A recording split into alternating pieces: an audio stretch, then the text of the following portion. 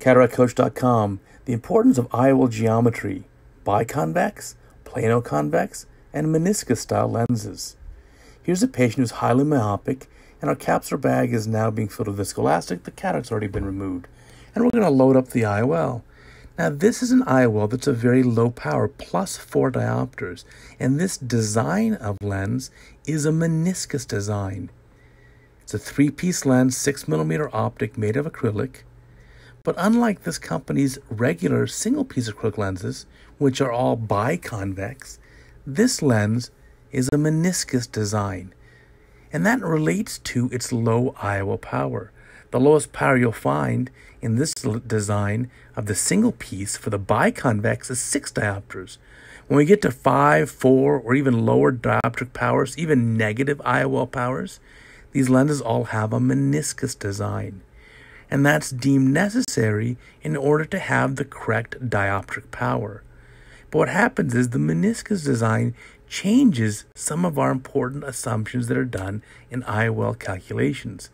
So the A constant of this meniscus lens is not the same as the A constant of a very similar lens of the same material, the same design, but with a biconvex shape. They'll be calculated differently.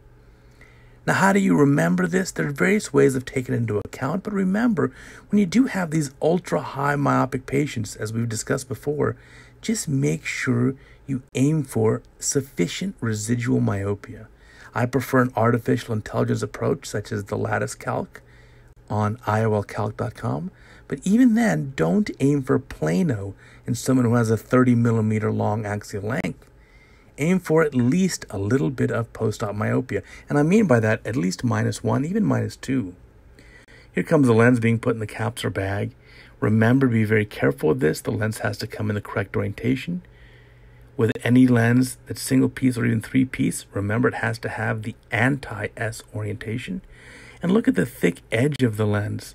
This lens does have quite a thickness to it, even though the IOL power is so low. So, if you have a patient who's going to have a very low IOL power, in the low single digits or even the minus power, remember it's likely going to be a meniscus design, and you should do your lens calculations differently, and certainly always err on the side of keeping the patient just a little bit myopic.